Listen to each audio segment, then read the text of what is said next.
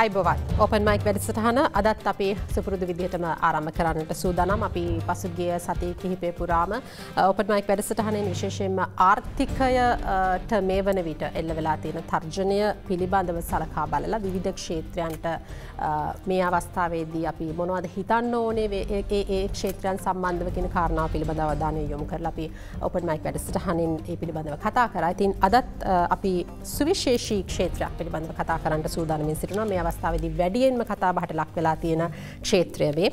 විශේෂයෙන්ම මේ පිළිබඳව ශ්‍රී ලංකා මහ බැංකුව වාර්ෂික වාර්තාව 2019 වාර්ෂික වාර්තාවේ සඳහන් කරනවා බෝ නොවන රෝග මගින් මෙරට ජනගහනය තුළ මරණ හා රෝගාබාධ පිළිබඳ ගැටලු බොහෝමයක් ඇති කරමින් ආර්ථිකය මත සැලකිය යුතු පීඩාවක් අඛණ්ඩව ඇති කරන අතර COVID-19 නව කොරෝනා වෛරස වසංගත තත්ත්වය 2020 වසරේදී සමාජ ආර්ථික වශයෙන් දැඩි බලපෑමක් මතු කරමින් ශ්‍රී ලංකාව තුළ ප්‍රබල සෞඛ්‍ය ගැටලු නිර්මාණය කර ඇත කියලා. දැන් මෙහෙම පසුබිමක තමයි අපි අද දවසේදී ඕපන් මයික් වැඩසටහනෙන් මේ පිළිබඳව කතා කරන්නට හිතුවේ. සෞඛ්‍ය ක්ෂේත්‍රය පිළිබඳව අපි ඒ සම්බන්ධයෙන් කතා බහ කරන්න ආරාධනා කර අපේ මැදිරියට සෞඛ්‍ය අමාත්‍යාංශයේ මහජන සෞඛ්‍ය සේවා අතිරේක ලේකම් වෛද්‍ය ලක්ෂ්මී සෝමතුංග මහත්මිය අපිත් එක්ක සම්බන්ධ වෙනවා.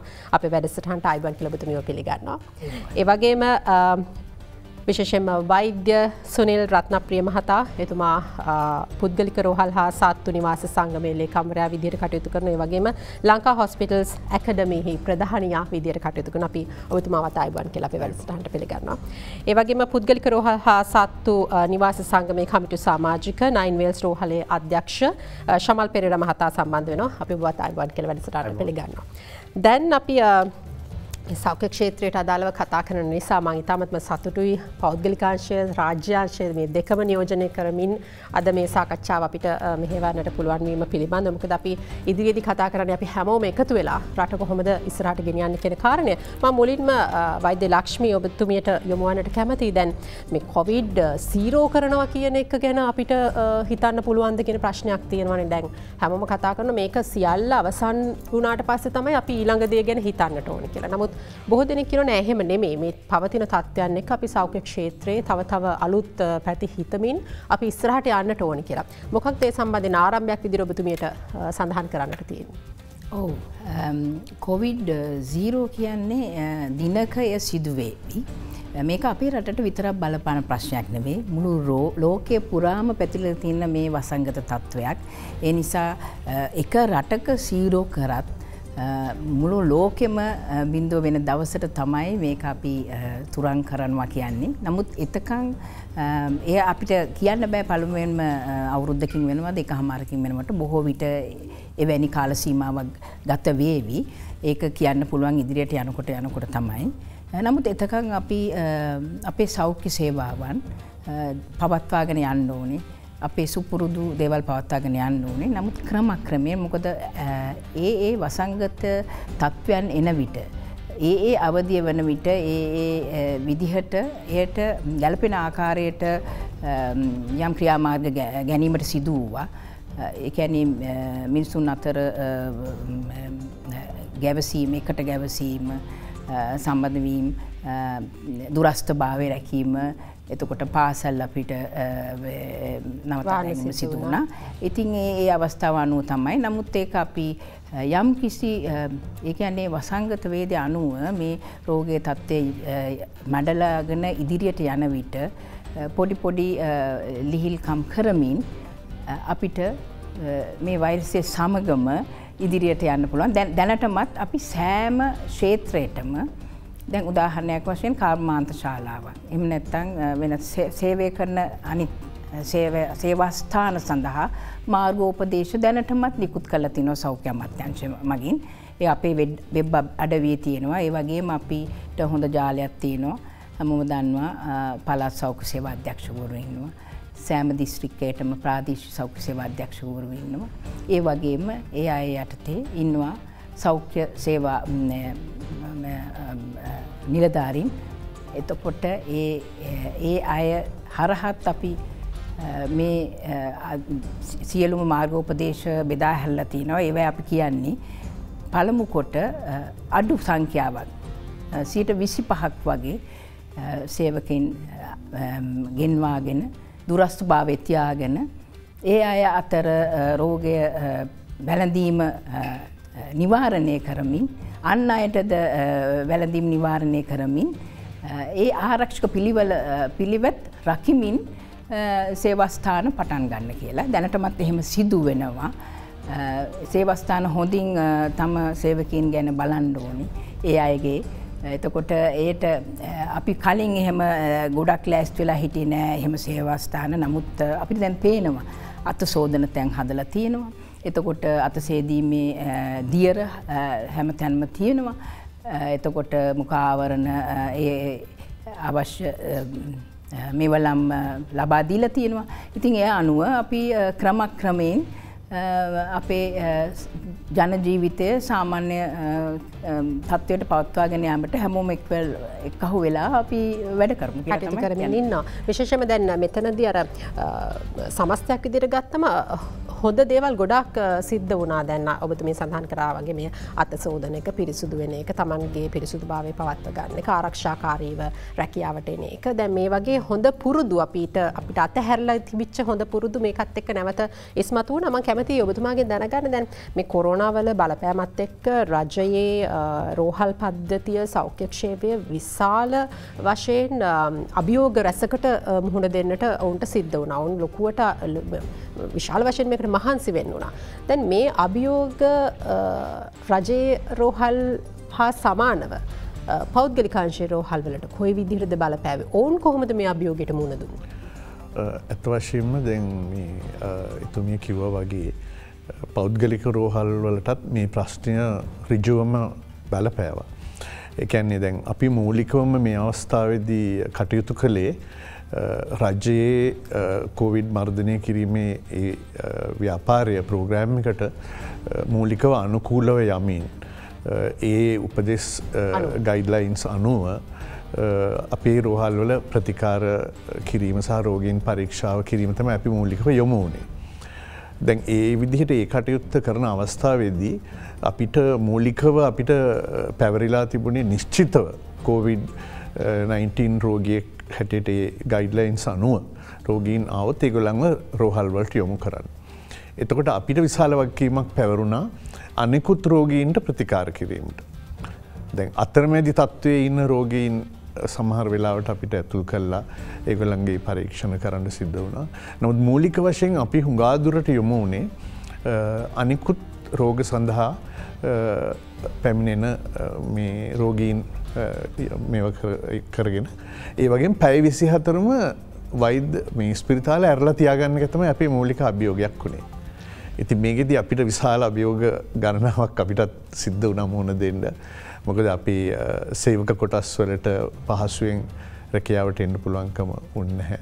ඊටත් වැඩිය බරපතල තත්ත්වය රෝගී පැමිණීම් හුඟා දුරට අඩු වුණා.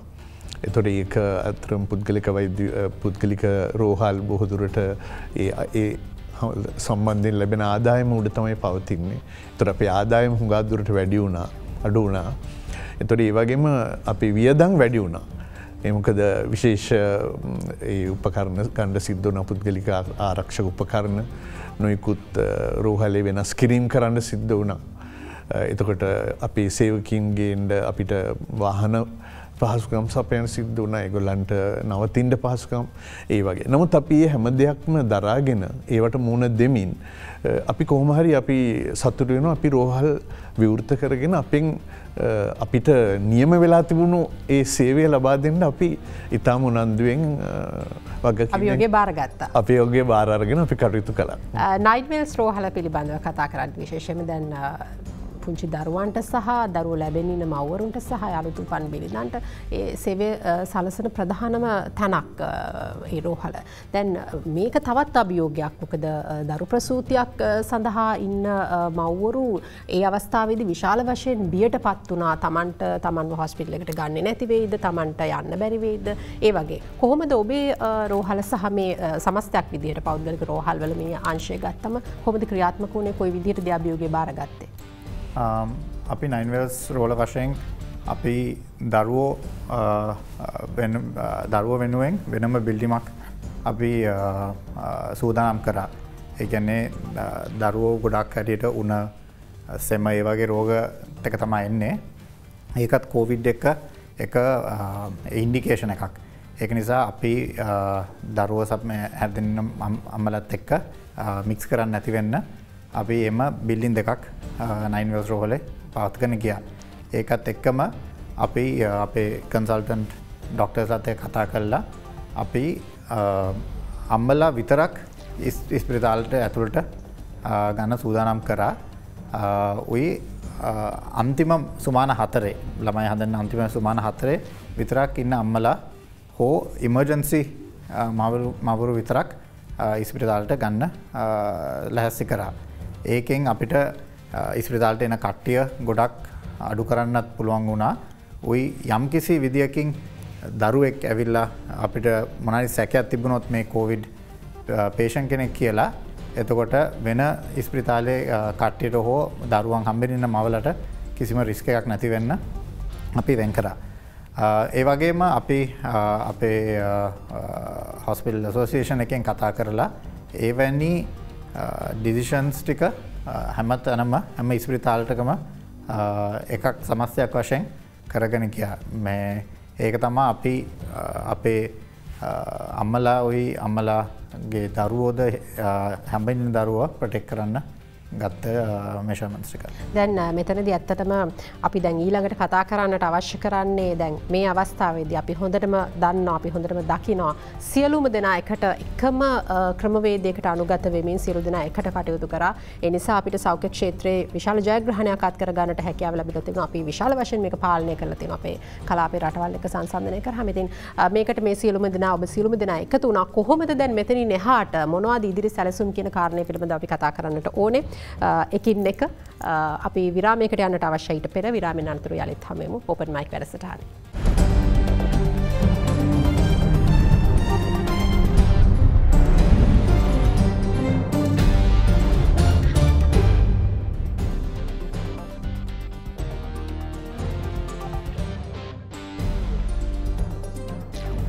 විරාමයෙන් අනතුරු ඔබ යලිත් එක්වන්නේ ඕපන් මයික් වැඩසටහන සමගින් දැන් අපි සෞඛ්‍ය ක්ෂේත්‍රය මේ පහුගිය කාලේ මේ පවතිච්ච තත්ත්වයක් එක්ක මේවට කොහොමද මූණ දුන්නේ ඔබතුමන්ලා මේ අභියෝගේ බාරගත්තේ කොහොමද කියන කාරණේ පිළිබඳව කතා කරා.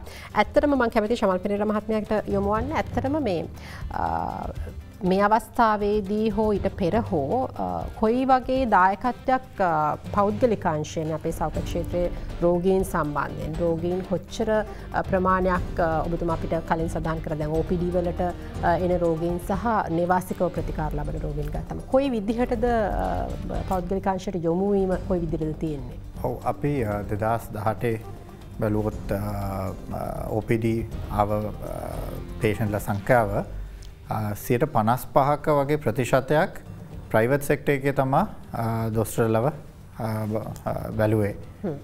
අනිත් 45% ආණ්ඩුවේ ඉස්පිරිතාලවල.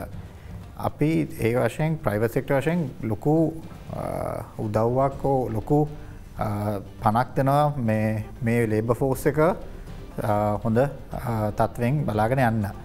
නමුත් ඒ 55% 4 දක්වා අඩු වෙනවා ඒගොල්ලොන් සර්ජරි ප්‍රතිකාර ලබා ගැනීම ප්‍රතිකාර මට්ටමේ 104 වෙනකන් අඩු වෙනවා. එතකොට අපිට දකින්න හම්බෙන්නේ ප්‍රයිවට් සෙක්ටර් එකේ දොස්තරලා දැක්කට පබ්ලික් සෙක්ටර් එකට ලොකු බරක් අදින්නවා මේ රෝගීන්ව ප්‍රතිකාර ලබා දීමට. ඉතින් අපි සෑම විටකම සෞඛ්‍ය අමාත්‍යාංශයත් එක්කත් කතා කරගෙන පුළුවන් තරම් දැනටත් වෙනවා. ඒත් ඉදිරියට කොහොමද අපි මොනහරි පබ්ලික් ප්‍රයිවට් පාර්ට්නර්ෂිප් එකක් කරගෙන යන්නේ ප්‍රයිවට් සෙක්ටර් එකයි පබ්ලික් සෙක්ටර් එකයි අතර මේ පබ්ලික් සෙක්ටර් එකේ වැඩිපුර තියෙන සම්පත් ටික කොහොමද මේ පබ්ලික් සෙක්ටර් එකෙන් පාවිච්චි කරන්න පුළුවන් විදියට තමයි අපි කතා කරගෙන යන්නේ. දැන් මෙතනදී මේ අපි මේ කොවිඩ් සහ සෞඛ්‍ය කියන කාරණය පිළිබඳව කතා කරනකොට අපි අද දවසේදී විශේෂයෙන්ම මම මේ නැවත මතක් කරන්නේ අපි කල්පනා කරන්නේ මේ අවස්ථාවේදී අපි ගොඩක් දෙනෙක් අලුත් විදිහට හිතන්න පුරුදු වුණා. අලුත් දේවල් ගැන කල්පනා කරන්න පටන් ගත්තා. අලුත් නිර්මාණ ගැන හිතුවා. සෞඛ්‍ය ක්ෂේත්‍රයට අදාළව අපිට මොනවද අපේ ලංකාවේ හදලා පිට රට යවන්න පුළුවන් සෞඛ්‍ය ක්ෂේත්‍රයට අදාළ කියලා මේ වගේ ගොඩාක් දේවල් ගැන අලුතෙන් හිතන්න ගත්තා. දැන් අපි හිතන විදිය වෙනස් කරගනිමින් ඉන්න හැම ක්ෂේත්‍රයක් සම්බන්ධව මම කැමතියි ඔබතුමියගෙන් අහන්න. දැන් මෙතුමා සඳහන් කරා මේ අර 4% තමයි නේවාසිකව ප්‍රතිකර්ම නැත්නම් ශල්‍ය කර්ම සඳහා හෝ එහෙම පෞද්ගලික අංශයට යොමු වන්නේ.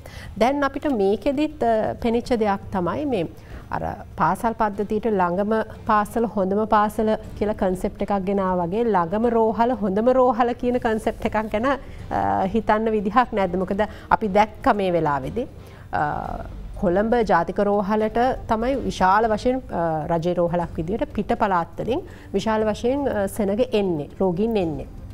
හැබැයි දැන් මේ අපිට මේ ඇන්ද්‍ර නීති තත්ත්වයත් එක්ක මෙයාට එන්න විදිහක් නැහැ. එතකොට තමන්ගේ පළාතේ රෝහලට මොන් යොමු වුණා. දැන් අර ප්‍රතිකර්මයම ඒ ස්ථානයේ දැන් සිද්ධ වෙනවා. දැන් තමයි අපිට තියෙන අපි මෙච්චර දුරක් ගෙවාගෙන බස් 3ක 4ක යන්න අවශ්‍ය නැහැනේ කොළඹට. අපිට ගමේ රෝහලේ මේක කරගන්න පුළුවන් කියලා. මොකක්ද ඒ සම්බන්ධයෙන් තියෙන මේ ඔබතුමීලාගේ කොයි විදිහට අවධානය යොමු වෙලා තියෙන්නේ? අපි දැනටමත් ඒව ගැන වැඩ කටයුතු කරමින් සිටිනවා. පළමු කොටම අර නේවාසික රෝගීන් ගැන කිව්වා කතා කළා. ඇත්තටම ශ්‍රී ලංකාව වේ සෞඛ්‍ය සේවය ඉතාම විශිෂ්ට ගණයේ සෞඛ්‍ය සේවාවක් ඒ මුළු ලෝකෙම ප්‍රචලිත වෙලා තියෙනවා. මොකද දැන් රාජ්‍ය සේවයේ නේවාසික රෝගීන් 90%කට වඩා සහාය පතන්නේ සේවාව පතාගෙන ඉන්නේ රජයේ රෝහල් වලට. ඒතකොට බාහිර රෝගී අංශය නම් රජයේ සහ පෞද්ගලික යන කොටස් දෙක අතර සමසමව වගේ 50-50 වගේ තමයි බෙදෙන්නේ. ඊට අමතරව අර විශ්වීය ආවරණය සෞඛ්‍ය ආවරණය කියන සංකල්පය ගත් කල සෑම කිලෝමීටර් 4කටම යම් කිසි වෛද්‍ය ආයතනයක් තියෙනවා. ඒ ප්‍රාථමික වෙන්න පුළුවන්, ද්විතීක වෙන්න පුළුවන්, තෘතීයක වෙන්න පුළුවන්. ඒ වගේ රටක් තමයි අපේ මේ ශ්‍රී ලංකාව. එතකොට මේ බිම් මට්ටමේ තියෙනවා 400 ගාණක් ප්‍රාථමික සෞඛ්‍ය ආයතන. දැන් අපේ ව්‍යාපෘතියක් අපි පටන් ගත්තා මේ වසරේ සියලුම ප්‍රාථමික මට්ටමේ තියෙන ආයතන වැඩි දියුණු කිරීමට. ඒ අයට දැනටමත් අපි සපයලා තියෙනවා අපි දැන් ගොඩක් අය කතා කරන බෝ නොවන රෝග. ඒ බෝ නොවන රෝග තිබේදයි දැන ගැනීම සඳහා ගිහිල්ලා පරීක්ෂා කරගන්න නොමිලේම අධිකෘත පීඩනයේ තිබේද රුධිර පීඩනය මැන ගැනීමට.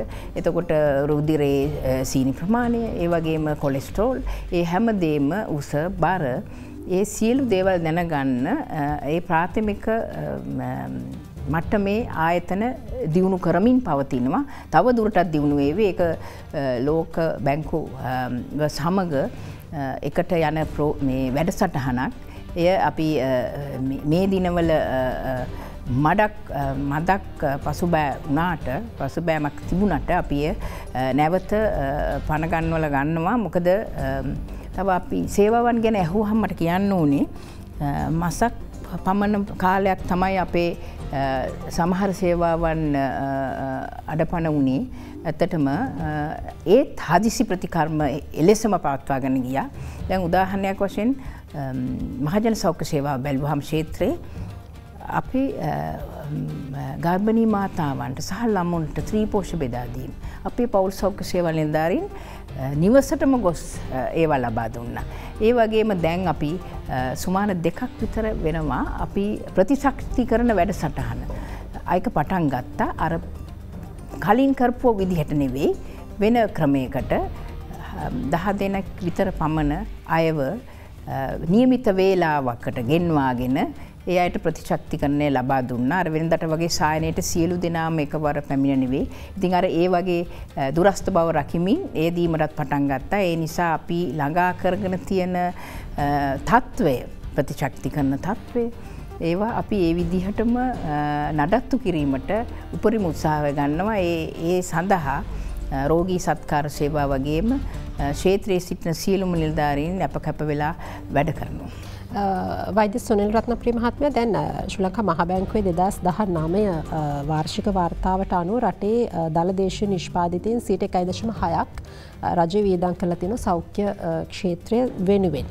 රජයේ සෞඛ්‍ය වියදම ගත්තම නිලදත්ත වාර්තා විදිහට පෞද්ගලික අංශයේ මේ සඳහා වාර්ෂිකව රුපියල් බිලියන 193ක් වගේ දායකත්වයක් ලබා දීලා තියෙනවා කියලා සඳහන් වෙලා තියෙනවා. දැන් මේක මේ සමස්තයක් විදිහට රටේ මුළු සෞඛ්‍ය වියදමේ 50-55ක් වගේ ප්‍රමාණයක දායකත්වයක්.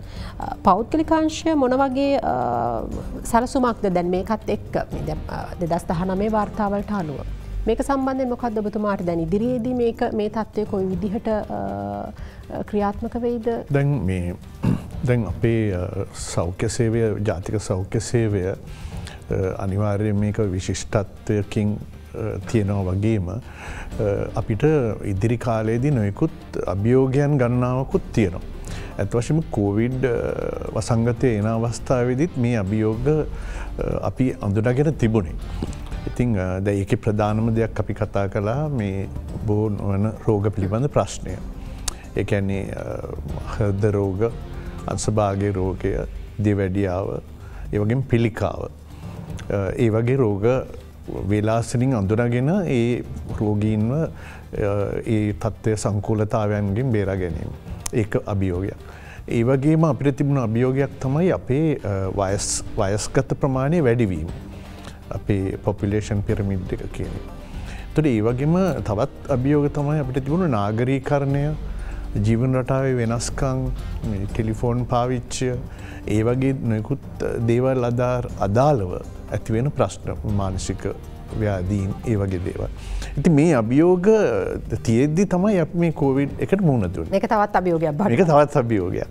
ඉතින් ඒක නිසා දැන් මේ දෙකටම එකට අපිට මුහුණ දෙන්න තියෙනවා. දැන් එතකොට මේ ලක්ෂ්මී සෝමතුංග මහත්මිය කිව්වා වගේ අපිට තියෙන එක ප්‍රශ්නයක් තමයි අපේ සෞඛ්‍ය සේවයේ අර ප්‍රාථමික අවදීන් පහු කරගෙන මේ ඔබතුමී කිව්වා වගේ ලංගම් පාසල හොඳුම් පාසල නොතකා යනවා වගේම මේකේ ප්‍රධාන රෝහල් වලට. එතකොට අපි කොහොමද මේ අභියෝගයට මේ අභියෝගයට මුහුණ දෙන්නේ? ඉතින් ඒක නිසා දැන් මේ ප්‍රාථමික සෞඛ්‍ය වර්ධනය කරන්න ඇතිවෙච්ච සාකච්ඡාවලදී පහුගිය කාලේ අපි යෝජනා කරපු එකක් තමයි දැන් අපි ඉන්නෝනේ පවුලේ වෛද්‍යවරයා කියලා එක්කෙනෙක්, ජෙනරල් ප්‍රැක්ටිෂනර් කියන එක්කෙනෙක්. දැන් එතකොට මෙයා හුඟක් අර පවුලට කිට්ටුයි. සමීපයි. ඒ වගේම එයා ඒ කොමියුනිටි එකටත් කිට්ටුයි. ඒ වගේම එයාගේ වෙලාවල් පහසුයි මිනිස්සුන්ට රාත්‍රියේ වුණත් ගිහිල්ලා බලන්න පුළුවන්.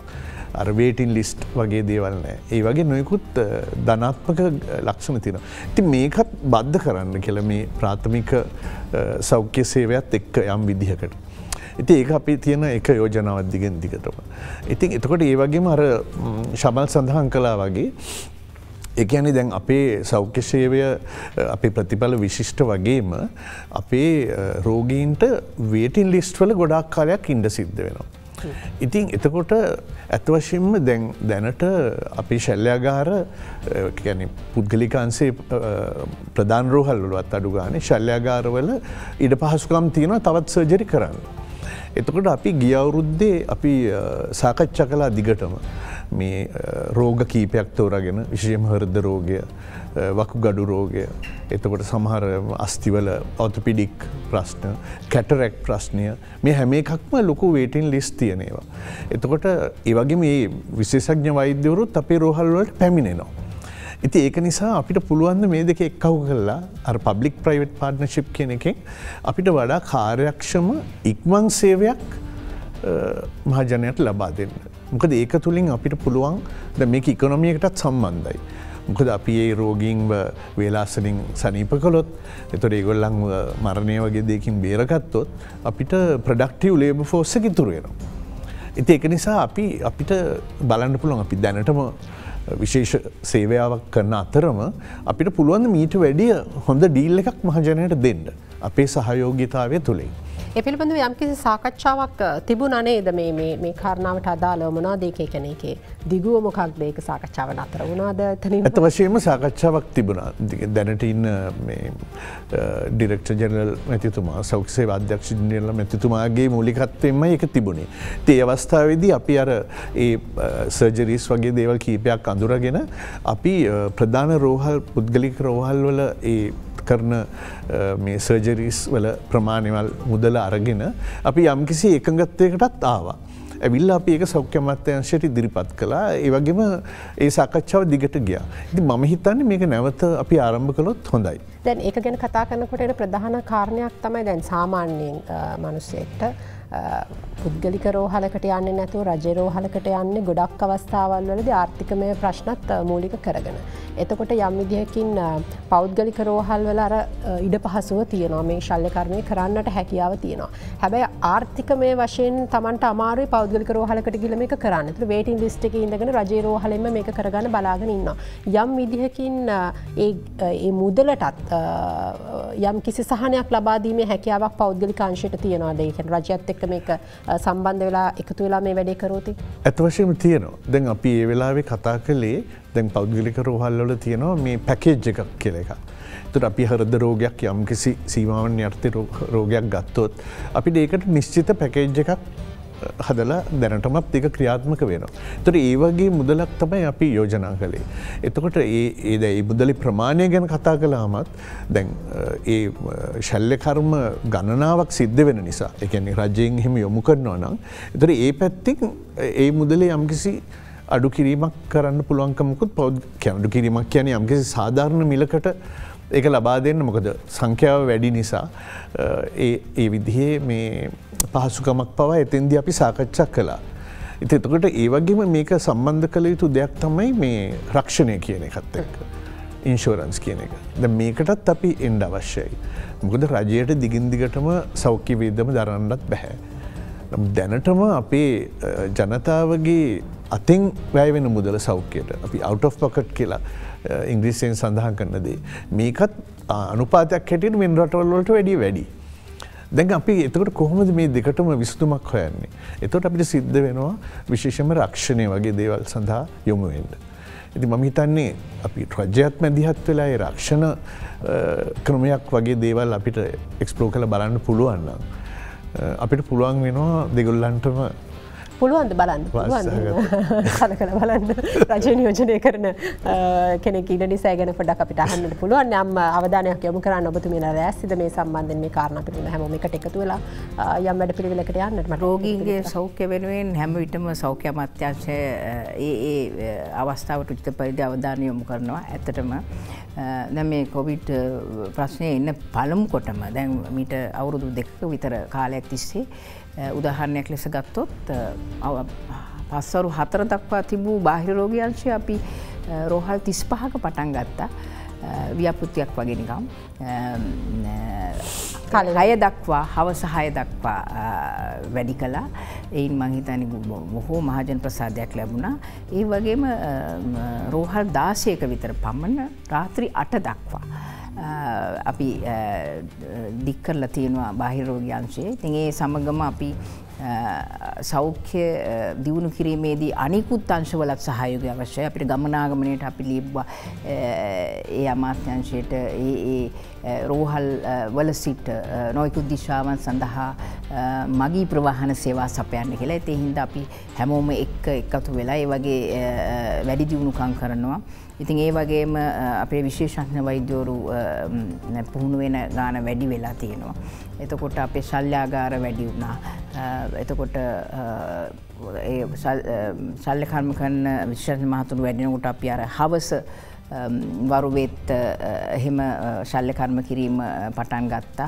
ඒ වගේ මාස ගණනක් තිබුණේ මාස 4ට අඩු කළා මාස 2 වගේ කාලයකට අඩු වෙලා තිනවා. ඇතැම් රෝහලවල විශේෂයෙන් කුඩා දරුවන්ගේම එවෙලෙම ඒ සැනින්ම කරන්න තත්වයට අපි සෞඛ්‍ය සේවා යම් අවස්ථාවල් වල රජයේ මගින් කටයුතු කළ තියෙනවා පෞද්ගලික රෝහල් වල ශල්‍යාගාර පවා උදව්වට අරගන්න තමයි. උදාහරණයක් ලෙස දැන් අපි ජයවර්ධන රෝහල ඒක මණ්ඩලයක් මගින් පාලනය වෙන එකක්. අපේ එක සතියකට ශල්‍ය කර්ම කිරීම සඳහා හෘද රෝග පිළිබඳ 3 දෙනෙක්ව අපි යොමු කරනවා. කරලා ඒ වියදම අපේ සෞඛ්‍ය අමාත්‍යාංශය මගින් දරනවා. ඒ වගේම මට මතකයි අපේ වකුගඩු පිළිබඳ රෝහලේ මාලිගාවත්ත රෝහලේ දැඩි සත්කාර ඒකකයේ වැඩි දියුණු කිරීමක් සිදු වුණා. එවිට අපි ඒ ළඟම තියෙන පුද්ගලික රෝහලට ඇරියා. අපි ශල්‍ය කර්ම කිරීමෙන් පසුව දැඩි සත්කාර සේවාව සඳහා ළඟම තියෙන රෝහලට ඇරලා අපි වියදම ආණ්ඩුවෙන් අපේ රජයේ අපි හැම විටම අපි අපේ රෝගියා කේන්ද්‍ර කරගත් ක්‍රමයක් තමයි තියෙන්නේ. දැන් පවා යම් කිසි තරමකට අපි මේ ඉදිරියට යනකොට අපි රෝගීන් සොයාගන්නේ අපිමයි මේ වෙලාවේ. ඒ වැඩියෙන් තියෙන තැන්වලට ගිහිලා අපිම විසින්ම හොයා ගන්නවා. නැත්නම් ඒ අය ගොඩක් මේ රෝගය සංක්‍රමණය කරමින් ටික හොයා ගන්නවට වැඩිය මේක බොහොම සක්‍රීය ආවේක්ෂණ ක්‍රමයක්. නමුත් ඒ සමගාමීව අපි දැන් අපේ රෝහල්වල ශල්‍ය කර්ම පටන් ගන්න කියලා කිව්ව සෞඛ්‍ය අමාත්‍යාංශයේ. ඒ අනුව ඉන්න සේවක සංඛ්‍යාවෙන් අඩක් එන්නේ. ඒ වගේ ක්‍රමයෙන් පටන් ගන්න දැන් ක්‍රමයෙන් යථා තත්ත්වයට පත් කිරීමට රෝගී සත්කාර සේවාවන් සහ මහජන සෞඛ්‍ය සේවා දෙකම එක විදිහට පත් කිරීමට කටයුතු කරමින් සිටිනවා. හොඳයි. අපි තවත් විරාමයකට යමු. විරාමයෙන් අනතුරු යලිත් හමුවෙමු ඕපන් මයික් වැඩසටහන සමග.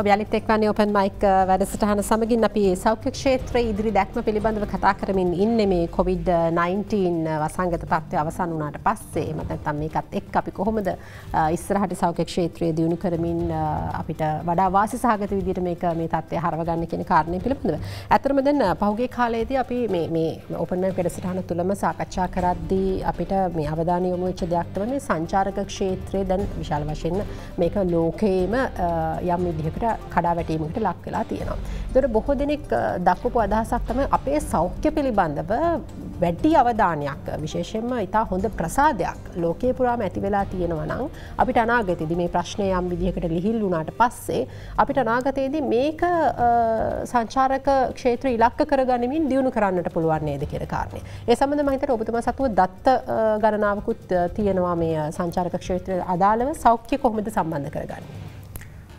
ඇතරම ලෝකේ මෙඩිකල් ටූරිසම් කියන දේ බොහෝ දියුණු වෙලා තියෙනවා අන්තිම අවුරුදු 10 ඇතුළත. දකුණු අප්‍රිකාව, තායිලන්තය, සවුත් කොරියා වගේ රටවල් වල බිලියන ඩොලර් එකට වඩා ගාණක් හම්බ කරනවා මේ මෙඩිකල් ටූරිසම් කියන මේ සර්විස් එක දීලා. අපිටත් ලංකාවට දැන්ට මාලදිවයිනෙන් අසඳ කියන ප්‍රෝග්‍රෑම් එකක් යටතේ ඒගොල්ලොන්ගේ ප්‍රතිකාර කරන්න බැරි රෝගීන්ව ලංකාවේ රෝහල් වලට ඇවිල්ලා මේ වගේ ප්‍රතිකාර ලබන්න පුළුවන්. ඒක අපේ රටට US ඩොලර්ද ඒ වගේ ලොකු ආයදානයක්වත් ලබන්න පුළුවන්. ඉතින් අපි කැමති අපි ආණ්ඩුවත් එකතු වෙලා මේක ලෝකෙට ගිහිල්ලා කියන්න අපේ ඉන්න වෛද්‍යවරු නොම්බර එකේ වෛද්‍යවරු රට ලෝක වටේ ඉගෙන ලංකාට ඇවිල්ලා කරන ට්‍රීට්මන්ට්. ඉතින් අපි හිතනවා අපි ආණ්ඩුවක්කුයි ප්‍රයිවට් සෙක්ටර් එකත් එකතු වෙලා අපි ගිහිල්ලා අපේ හැකි දේවල් ටික පුළුවන් තරම් ඇමරිකාවේ යුරෝපයේ රටවල් වලට ගිහිල්ලා ඒගොල්ලෝගේ ඉන්ෂුරන්ස් කම්පනීස් වලට ප්‍රොමෝට් කරොත් එතකොට ඒගොල්ලෝගේ පේෂන්ට්ලා අපිට ගන්න පුළුවන් වෙයි. ඩොක්ටර් රත්නප්‍රිය මිටිස්ලා ඉන්ෂුරන්ස් ගැන කිව්වා වගේම අපි දකිනවා මාලදීව වගේ රටක් ඒගොල්ලෝගේ මිනිස්සුන්ව හොඳ සෞඛ්‍යයෙන් තියාගන්න මේ වගේ ක්‍රමවේද කරලා තියෙනවා. ඉතින් අපි හිතනවා ලංකාවටත් ඒක කරන්න පුළුවන්. අතරම මාලදිවයිනෙන් විශාල පිරිසක් ලංකාවට එනවා සෞඛ්‍ය ඉන්ෂුරන්ස් එකේ යටතේ. දැන් ඒගොල්ලෝගේ රටවල ඉස්පිරිතාල හදාගෙන යනවා පෞද්ගලික ඉස්පිරිතාල. ඒත් ඊට ඉස්සෙල්ලා බොහෝ දෙනෙක් එන දැන් සීෂල්ස් වැනි රටවල් වලින් උත් පේෂන්ට්ලා ලංකාවට එනවා මේ වගේ ට්‍රීට්මන්ට් හොයාගෙන. ඉතින් අපි කියන්නේ අපේ ටූරිසම් සෙක්ටර් එක ආයිත් නැගීගෙන එනකන් මේ වගේ ට්‍රීට්මන්ට් දීලා අපි විදේශ ඉන්ෂුරන්ස් කම්පනීස් එක්ක කතා කරලා අපිට පුළුවන් ලංකාවට ෆොරින් කරන්සි කියන්නේ ආයදමක් ගේන්න උයි මේක ලොකු ඉන්ඩස්ට්‍රි එකක්. මේ ඉතින් අපිට හැකියාවක් තියෙනවා ඒකට මුල්ගන්න. ඒත් ආණ්ඩුවේ සහය ඕනේ එයාපෝට් එකේ ඉඳලා ඒ පේෂන්ට් ලව ලේසි විදිහකින් අරගෙන කෙලිම ඉස්පිරිතාලට ගෙනල්ලා ඊට පස්සේ ඒගොල්ලන්ට නිවාඩුවක් දීලා අපේ තියෙන හොටේල් වල එක දෙන්න බොහෝ අපිට තියෙන ඔපචුනිටි එකක්. ඒත් ඒකට අපිට හොඳ සැලසුම් මම අහන්න හැදුවේ ඒක තමයි. දැන් අපිට ගොඩක් කාරණා සම්බන්ධයෙන් මේ අවස්ථාවේදී අපිට ඒක තදින්ම දැනනවා මේ අපි ළඟ මේ සිස්ටම් එකක් තිබ්බේ නැද්ද කියන කාරණේ. සහ අපි ළඟ දත්ත තොරතුරු ගබඩාවක් තිබෙන හැම මිනිස්සයාගේම තොරතුරු අපේ ඒක රාශී වීමක් තිබුණ නැද්ද කියන එක සරල. මොකද ඔබතුමාට ඒක සම්බන්ධයෙන් කියන්නේ? ඔව් අත් වශයෙන් මේකේ පැහැදිලි ගැටලුවක් තියෙනවා. දැන් පෞද්ගලික අංශය ගැන උනත් අපි තොරතුරු වඩා මීට වැඩිය ක්‍රමානුකූල කරගත යුතුයි. මොකද තොරතුරු මතනේ හැමදේම තීරණය වෙන්නේ ඉදිරි මේ ලෝකයේ නූතන ලෝකයේ. ඉතින් ඒ වගේම දැන් අත් වශයෙන්ම දැන් ඒකත් බලපාන රෝගීන්ගේ තොරතුරු සම්බන්ධයෙන් උනත් දැන් විශේෂයෙන්ම අපිට මම කියන්නේ මම මතු කරන්න හිටපු කාරණයක් තමයි මේ අපිට රෙෆරල් සිස්ටම් එකක් කියන එක. මොකද අපේ මේ ගොඩාක් අපේ සම්පත් අහක යනවා. අද රෝගියෙක් පුද්ගලික වෛද්‍යවරයෙක් ගාවට යනවා, ඊට පස්සේ ස්පෙෂලිස්ට් කෙනෙක් ගාවට යනවා, ඊට පස්සේ යාම ආණ්ඩුවේ OPD එකට යනවා, ඊට පස්සේ ආයේ ඒ වගේ කියන්නේ පුද්ගලයාගේ කාලයත් නාස්ති වෙනවා, සම්පතුත් නාස්ති වෙනවා. ඉතින් ඒක නිසා මේකත් කාලයක් තිස්සේ සාකච්ඡාවට වාජනීය වෙච්ච දෙයක්. අමාරුයි, විශාල අභියෝගාත්මකයි. නමුත් අපිට යම්කිසි විදිහේ රෙෆරල් සිස්ටම් එකක් හදාගන්න පුළුවන්ද කියන කාරණය. එතකොට ඒක කෙලින්ම බැඳෙනවා මේ patient record කියන එකත් එක්ක. ඉතින් දැනටම දැන් සමහර වෛද්‍යවරු මේ ඩිජිටල් රෙකෝඩ් එකක් කියන එක ඩිවලොප් කරලා තියෙනවා.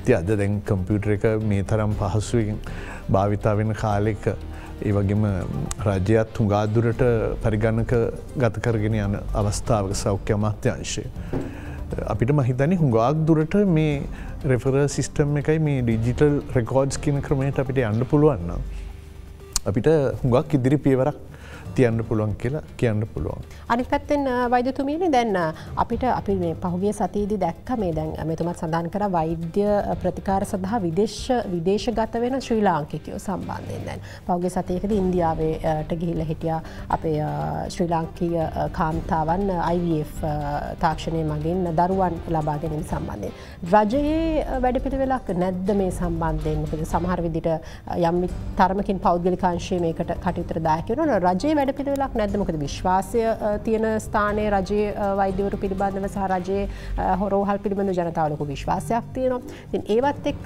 එහෙම වැඩසටහනකට යන්න සලස්මක් නැද්ද රජයේ පැත්තේ? තියෙනවා. මීට අවුරුදු දෙකකට ප්‍රථම අපි එක සැලස්මක් හැදුවා. හදලා අත වශයෙන්ම මේ ගිය මාස අප්‍රේල් 19 වෙනි දින අපේ කාන්තාරෝහලේ මුල්ගල තිබ්බා ප්‍රජනක සහායක මධ්‍යස්ථානයක. ඒක රජයේ තුල තියෙන ප්‍රථම ප්‍රජනක සහායක මධ්‍යස්ථානය තමයි. එය නියමිත ලෙස ඉවර කිරීමට කාල සීමාව තිබුණේ මාස 6යි කියලා. මේ තත්ත්වයට ඉතින් පොඩ්ඩක් පරක් වේ. නමුත් අපි බලාපොරොත්තු වෙනවා මෙම වසර නිමා වීමට ප්‍රථම එම ප්‍රජනක සහායක මධ්‍යස්ථානය නිම කරන්න. මොකද අපි දන්නවා එක සුමානයක් ගත්තාම පවුල් 20ක් විතර එනවා ඒ සහාය පතාගෙන දැනට. නමුත් ඇතැම් ප්‍රතිකාම අපි දැනටම පටන් අරගෙන තියෙන්නේ කාසල් වේදී කාන්තාරෝහලේ. නමුත් මේ මධ්‍යස්ථානයේ පැමිණිට අපිට ඉටු කර දීමට බොහොම සන්තෝෂෙන් කියනවා පුළුවන් වේවි කියලා. මං තව දෙයක් මතක් කරන්න ඕනේ මෙතෙන්දී මේ අපේ ශ්‍රී ලංකාව මෙවැනි වසංගතයකට මුහුණ දුණු පළමු අවස්ථාව නෙවෙයි මේ 1934 35 යන වර්ෂ දෙකේ මැලේරියාව රෝගයෙන් අපි පීඩා වෙන්දා. ඇත්තටම මිලියන 5කට මේ මැලේරියා රෝගය වැළඳුණා. 80000ක් මරණ සිද්ධ වුණා. නමුත් මේ කලාපේ මේ දකුණු ආසියානු කලාපේ ප්‍රථම රට ලෙස අපි 2016 වසරේදී මැලේරියා රෝගය තුරන් කළා. 2019 වසර 3කට පස්සේ තමයි ලෝක සෞඛ්‍ය සංවිධානයේම සහතිකය දෙන්නේ. ඉතින් අපි 2019 වසරේ සහතිකය ලබාගත්ත පළමු රට ලෙස මේ කලාපේ. ඉතින් ඒ නිසා අපිට අභියෝග ජය ගැනීමට පුළුවන්. අපිට හොඳ සෞඛ්‍ය කාර්ය මණ්ඩලයක් ඉන්නවා. ඉතින් අපි එකමුතු ලෙස වැඩ කරගෙන පුද්ගලික අංශය වේවා එතකොට අනිකුත් අමාත්‍යංශ අනිකුත් අංශ වේවා අපි හැමෝම එකතු වෙලා මේ ව්‍යසනයට අපි මුහුණ දීමේ හැකියාව තියෙන බව අපිට කියන්න පුළුවන්. කෙසේ වෙතත් සෞඛ්‍ය ඉතා වැදගත් බව මේ අවස්ථාවේදී හැමෝටම තේරුම් යන්න ඇති. ගොඩක් වෙලාට ඒක සෞඛ්‍ය අමාත්‍යාංශයේ වගකීම වගේ වෙන අවස්ථාවන් තියෙනවා. නමුත් ඒක අපි හැමෝගෙම හැම පුරවැසියාගේම වගකීමක් බව මං හිතන්නේ අපිට තේරුම් ගියා. ඊට පස්සේ අපි මේ සමහර පාඩම් ඉගෙනගෙන දැන් ඒ කියන්නේ ඔය අතහේදීම වගේ දැස්සේදීම එළියට ගොස් එතකොට කාර්යාලයට පැමිණි විට ඒ විදිහටම තියාගන්න ඕනේ කියන එක මෙතෙන්දි මතක් කරන්න ඕනේ. ඒ වගේම අපේ ආචාර කිරීම එතෙන්දිත් සෞඛ්‍ය තමයි මතුවෙන්නේ. ආයුබෝවන් කිව්වහම ආයුෂ වැඩි වෙන්නේ කියලායි ප්‍රාර්ථනා කරන්නේ. මම හිතන්නේ ඒවා අපි දිගටම අපේ දේවල් කරමු. මොකද ඇත්තටම කියනවා නම් ක්‍රිස්තු පූර්ව 4 වෙනි මං හිතන්නේ 400 ගණන් වල ඉතාම හොඳින් ආරෝග්‍යශාලා පද්ධතියක් තිබුණු රටක් මේක. මොකද එතකොට හිවුණ 4 වැදෑරුම් ආරෝග්‍යශාලා කියලා. භික්ෂුන් වහන්සේලාට වෙනම සාමාන්‍ය අයට වෙනම එතකොට මාර්තු මේ රෝහල් වෙනම මේ ඉතින් ඒ වගේම ඉතින් බාහිර රෝග්‍යාංශත් තිබිලා තියෙනවා. ඒ විදිහට කොටස් 4කට බෙදලා තිබුණු රටක්. ඒ නිසා මම හිතන්නේ අපි ඉදිරියට යන්න ඕනේ මේන් සැලෙන්නේ නැතුව.